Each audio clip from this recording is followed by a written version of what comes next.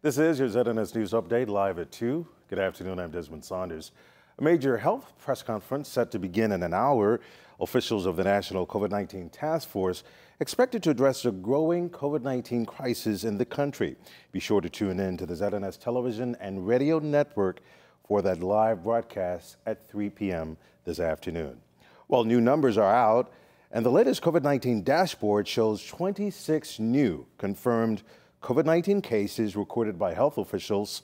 9 new cases were recorded here in New Providence, 5 new cases in Grand Bahama, 5 cases in Abaco, 5 cases in Eleuthera, 1 new case in Andros, and 1 case with location pending. Popular preacher Apostle Julian Johnson is out on bond. This after deferred bail hearing left him spending the night in police custody. The courts today granting Apostle Julian Johnson bail in the amount of $1,000.